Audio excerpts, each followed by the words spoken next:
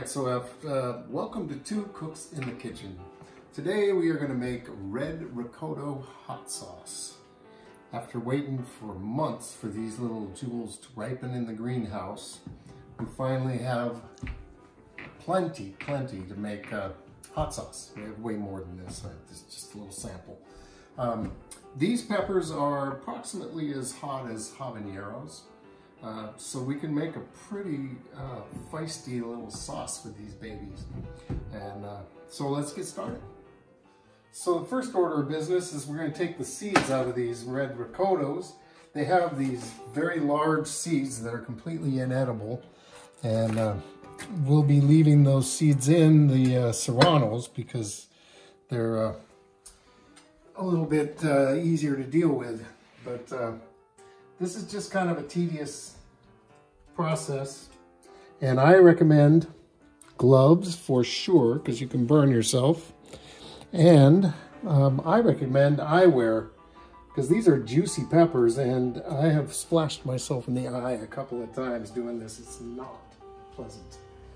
So just all these rocotos gotta get their seeds out, and then we'll move on from there. That's 2 carrots. We're gonna boil those, get them softened. Out here on the barbecue, we have our rocotos, serranos, and garlic. And we're gonna roast these a little bit, and actually quite a bit.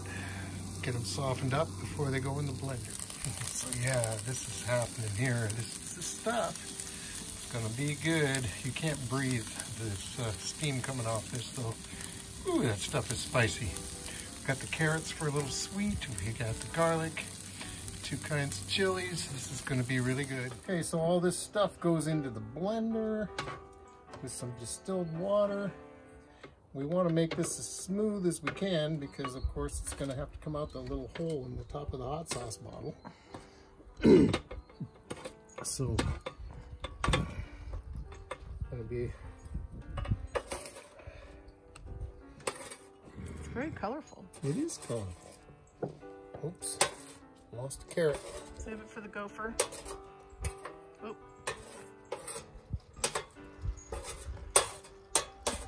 We could pour this hot sauce down the gopher hole. Oh, I think that's a good idea. Okay, and then distilled water.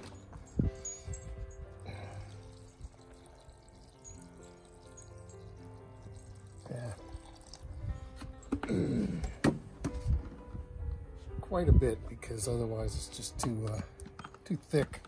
And we put it on margarita and see what happens. All right, so now we're putting the sauce on the burner, and for this much sauce, which I don't know, might be about a half gallon or so, I'm going to add 2 cups of vinegar.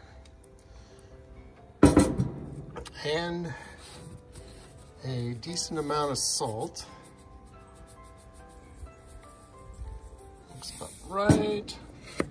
And then we're gonna let this come to a boil, and we're gonna cook it for about 15 minutes boiling. And then our sauce will be ready for the bottles. Woo. Yeah, so we've been boiling away here for about 15 minutes. Yeah, it's looking good. We're just about ready to call it, and there you have it. That made about 3 quarts of hot sauce. It'll be about 18 of these lovely little bottles. So thanks for watching Two Cooks in the Kitchen, and we'll see you next time.